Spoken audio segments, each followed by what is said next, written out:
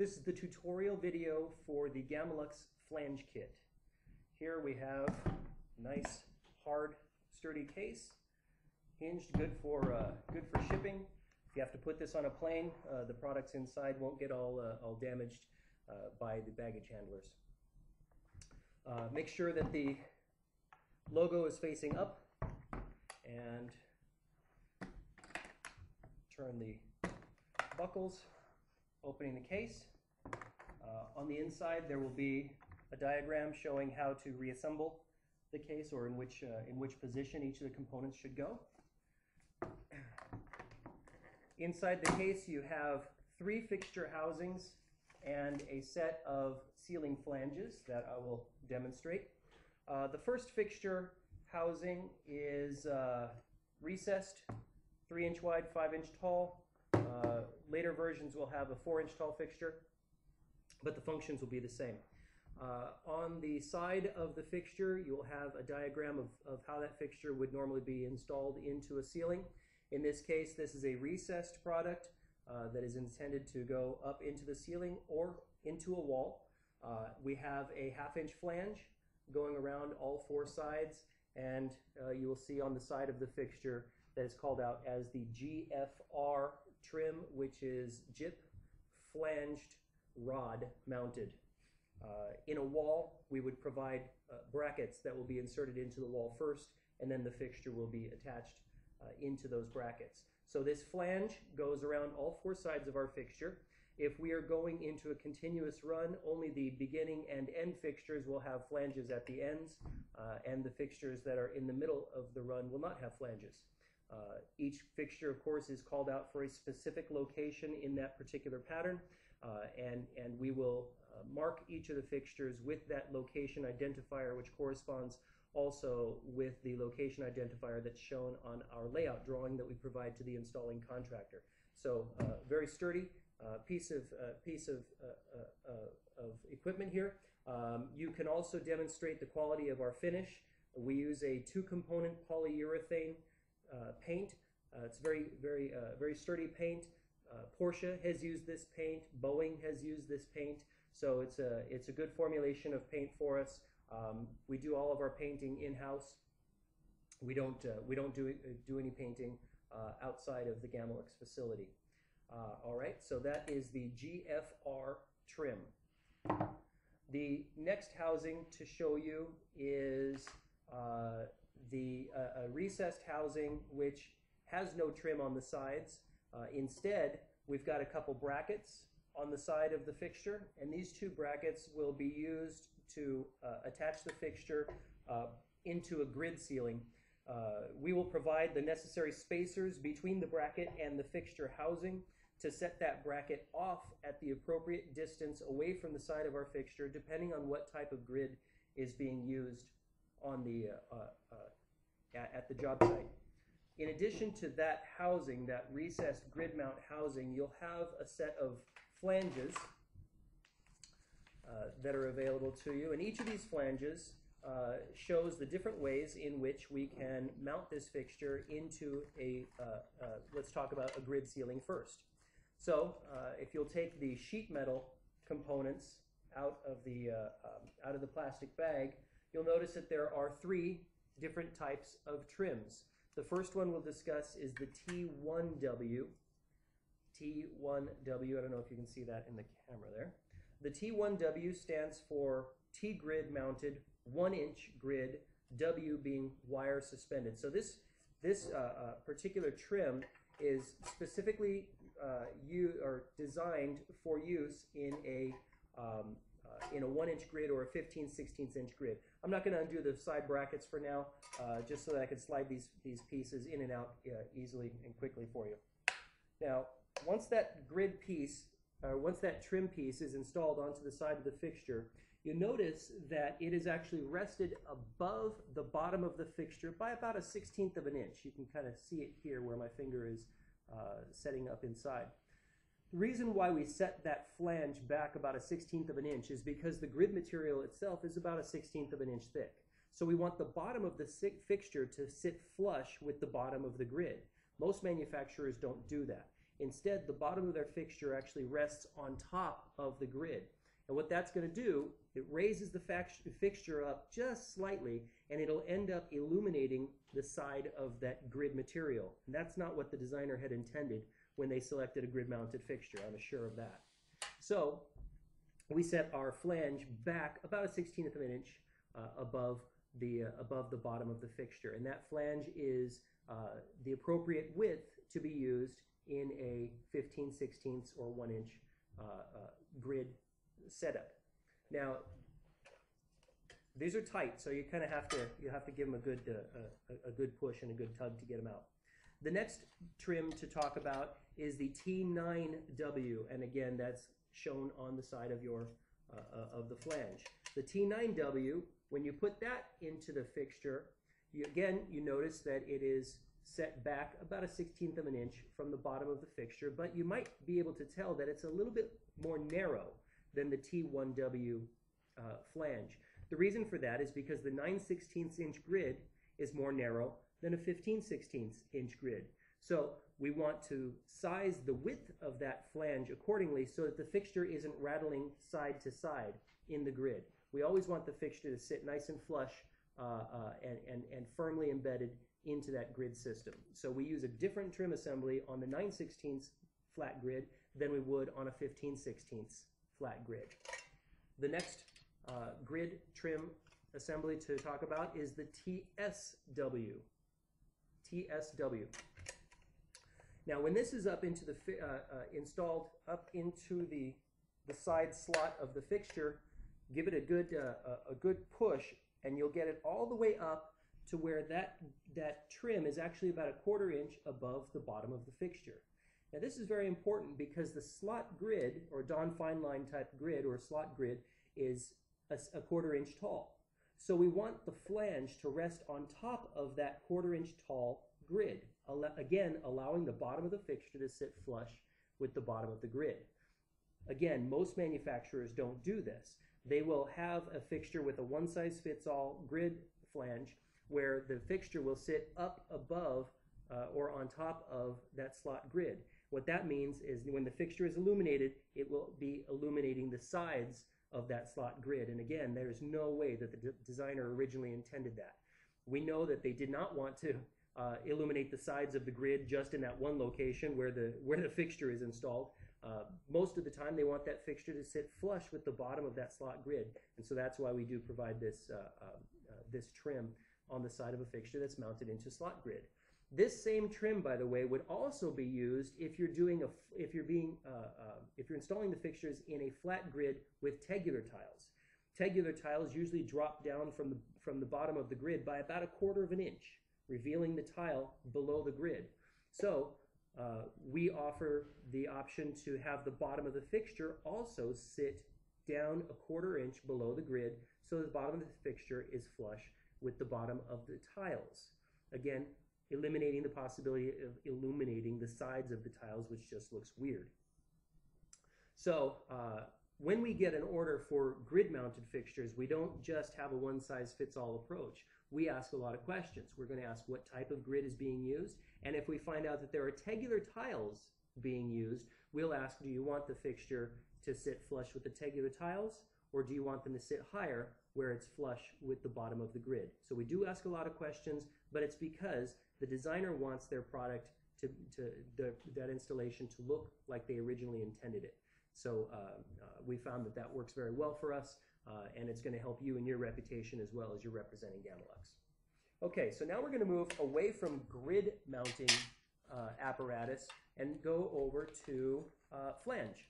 I already showed you the fixture that was for flange mount in drywall, and just want to show you the grid the trim that is installed onto the side of the fixture to make that flange around 4 sides of the fixture. I'm only installing one. Now, if you're showing the fixture upside down, then that flange is going to drop past the bottom of the fixture. You don't want that. So just make sure that you're showing it right side up so that the bottom of the flange is flush with the bottom of the fixture housing. So that is the flange, the GFR removable trim. The next removable trim we have is also called GFR, but that trim is actually a little bit more narrow. When you put that onto the side of the fixture, you notice that it provides about a 5/16 flange. We would call that a mini flange.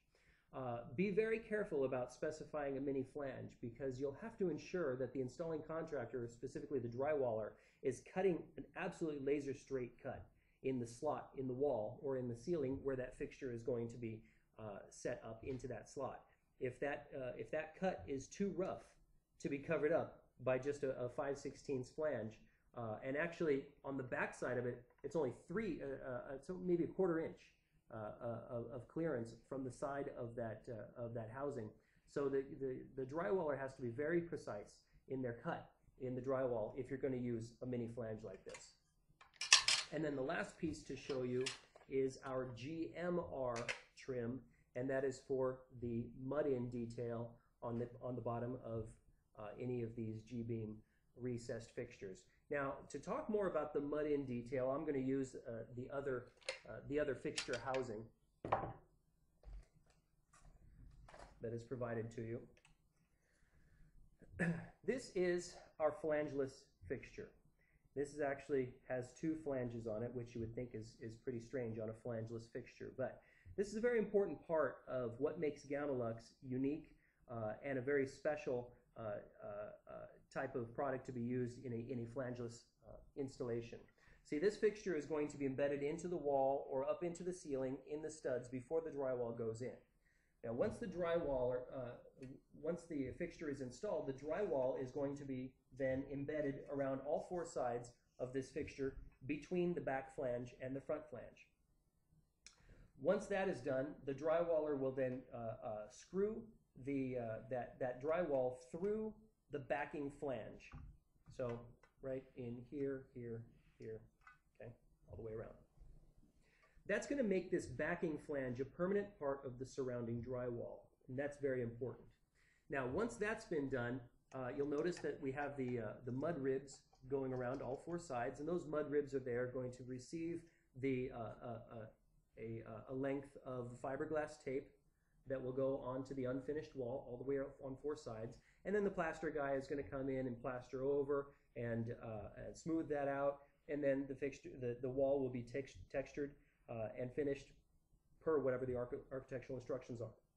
Now, we're not concerned about this plastic piece here. We're not concerned about that getting all muddy and painted during the installation process, because after the paint is dry, what they'll need to do is go back up against this plastic piece and score along the edge of it, scoring along the outside edge of it all the way around, and then remove that plastic piece.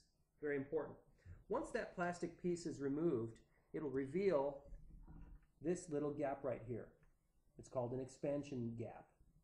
This expansion gap is very important because as the lamps in the housing heat up, they're going to cause the housing itself to heat up. And once that housing heats up, what's it going to do?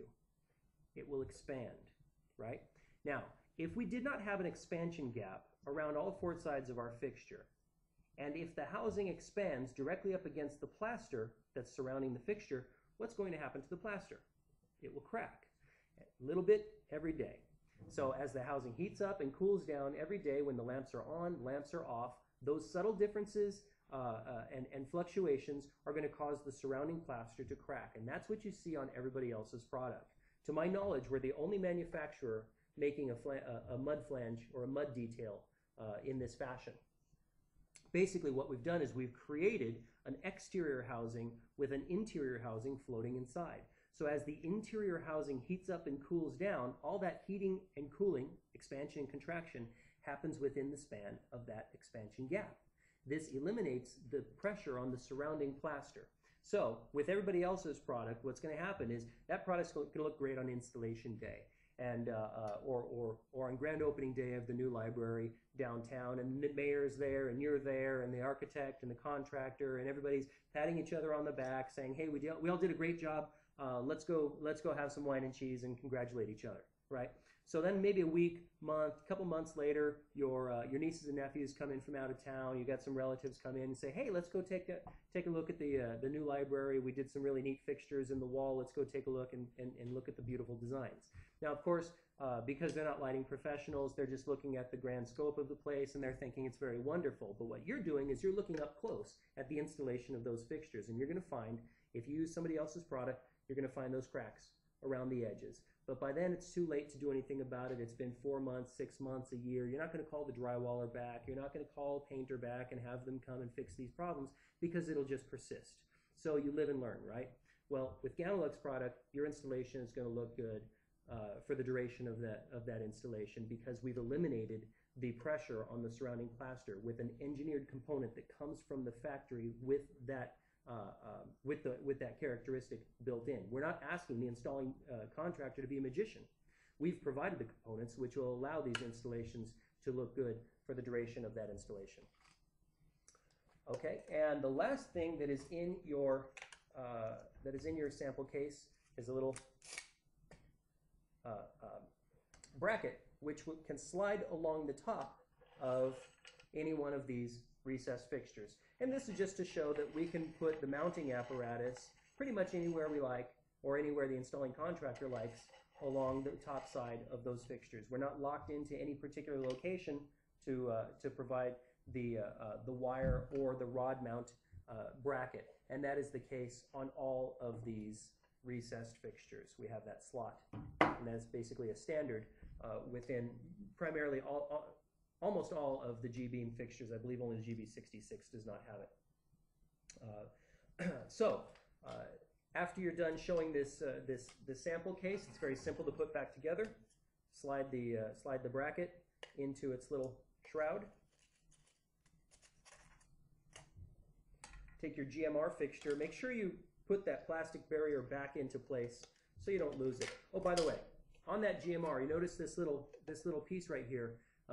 This is a bracket that we install at the factory probably about every 2 feet when we ship the fixtures. And what this does is it keeps the drywaller from compressing the sides of the fixture when they're installing the drywall around all 4 sides. On a little 1-foot fixture like this, it's no big deal. But if we're dealing with the 16-foot housing, all one piece, it's very important that we provide brackets to hold that fixture aperture at a consistent width all the way down so that when the lenses are snapped in, they're not falling out, or if that housing had been compressed, the lenses wouldn't snap in at all. So that's what this bracket is for. Certainly after installation, then the bracket is removed. Okay, so just make sure that your bracket has been reinstalled into the fixture, and then reinstall your plastic barrier. Set that fixture back into its original spot, like so. Now your flanged fixture will be set right in front of that, like so. Then your grid mount fixture, when you install that back into the case, have these bolts facing outward or towards the side of the case. This will keep those bolts from scratching any of the other components inside the fixture. Okay, so the bolts are facing out. Then the suspension bracket can just be slid into any one of the little slots there. I recommend that you have the bracket, the exposed part of this little shroud, have it facing up or towards the handle so that when you're carrying the case, this bracket doesn't fall down into the rest of the case and scratch the other components. Then take all the rest of your trim pieces, put them into some of the bags. It doesn't matter which bag you use. You just want to separate them a little bit to keep them from scratching each other.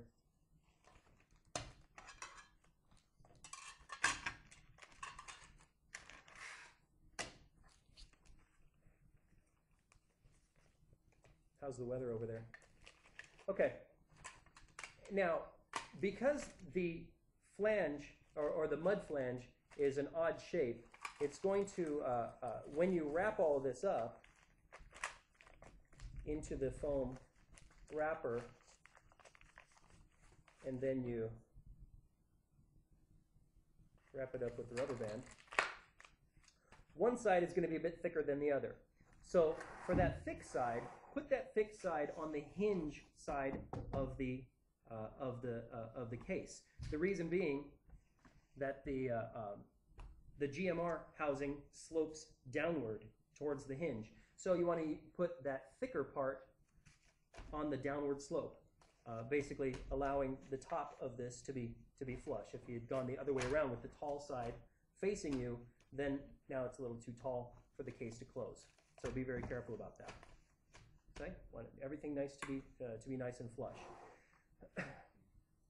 Close the case. If you have any difficulty getting the case closed, try to push the housings towards the center a bit. Get them away from the walls if you can, and then you'll be able to close very nicely.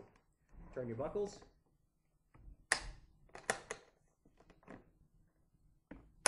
And you're done.